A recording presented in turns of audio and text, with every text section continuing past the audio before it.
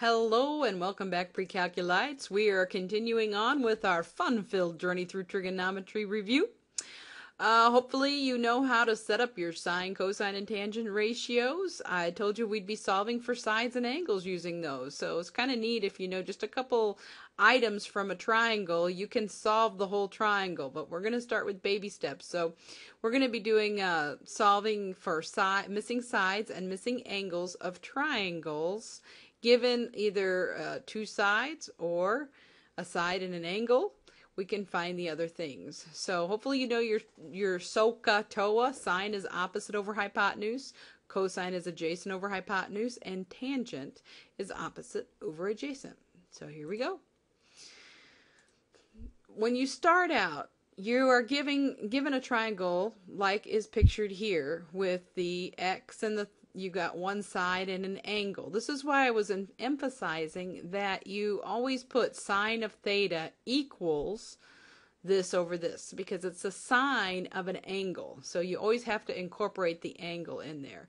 The steps to solving for a side using your trig ratios is, first off, label the sides as they relate to the angle, as adjacent, opposite, and of course hypotenuse is always hypotenuse. So I always start with the hypotenuse first. So if I look at number 1, 30 is the side that's opposite the right angle, so that's the hypotenuse. Second step,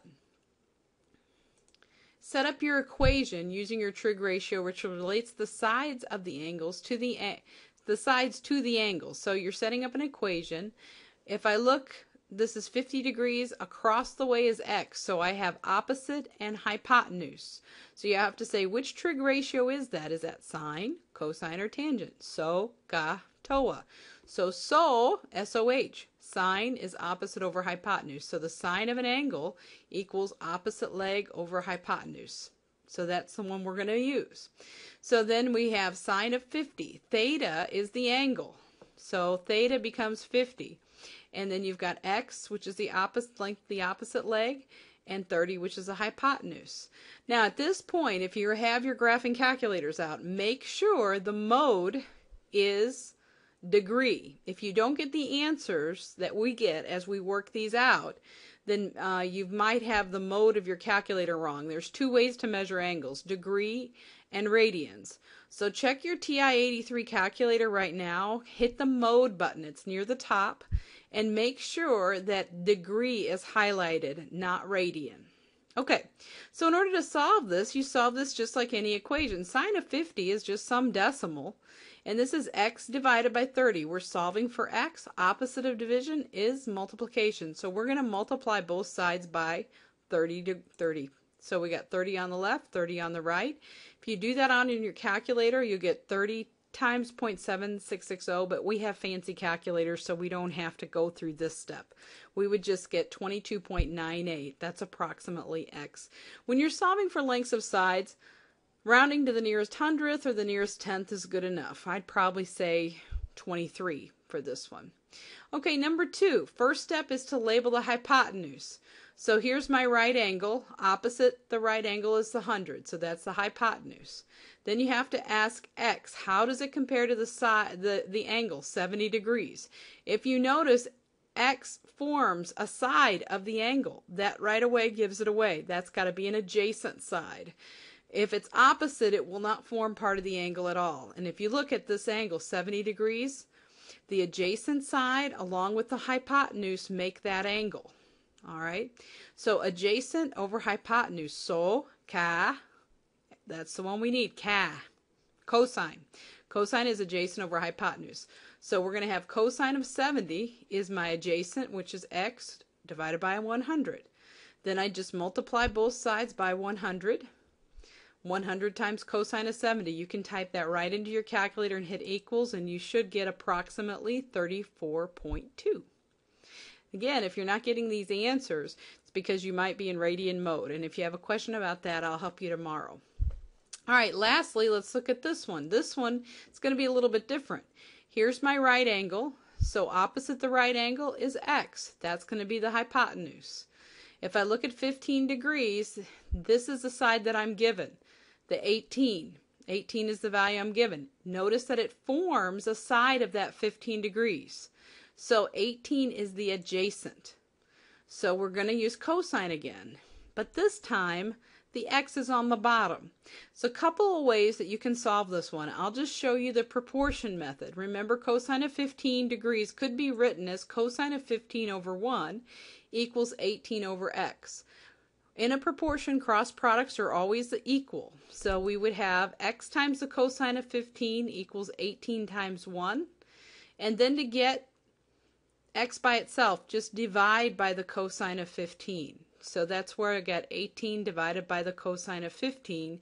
That's going to give us approximately 18.63. Okay, that's how you use the side, how to find the side of the right triangles using the trig ratios. You're going to have a practice sheet on that tomorrow. Let's look at how to find the angles. So if we're looking for missing angles, always use the inverse functions. And if you look at your graphing calculator on the sine, cosine, and tangent button, there's a little sign to the -1. That means sine inverse. So it looks like sine -1, cos -1, tan -1, but that actually means sine inverse, not 1 over sine. So these are the inverse functions. So if you say that to yourself, when you're finding the angle, use the inverse, angle inverse, angle inverse. People always forget. So we start the same way. Let's label the sides we're given. And in order to find the angle using these inverse functions, you need two sides. So we're going to label them. Here's my angle theta. We're trying to find the angle theta. So if I look here, the hypotenuse, that's 25. The 7, it's across the way from the theta, so that's the opposite side. Opposite over hypotenuse is sine. Let's set up our equation. Our sine of theta is going to equal 7 over 25. So to find theta, the opposite of taking the sine of an angle is doing the sine inverse. We know what the sine equals. In order to find the angle, we're just going to put sine inverse of 7, and then to get that division sign right here, use the division button on your calculator. So 7 divided by 25. Put that in the parentheses, hit enter, and you're going to get approximately 16.26 degrees. That's fine. We'll talk about changing to minutes and everything later. But for right now, we're just getting the hang of finding these angle measures. All right, so let's look at the next one. Here's my theta. I'm going to label my hypotenuse. It happens to be 13. It's one of the sides we're given. And then the 5, it forms a side of the angle. So that theta is formed by the side of 5 and 13. There's those two sides. So it's adjacent. So in this case, we're going to use adjacent over hypotenuse, which is cosine.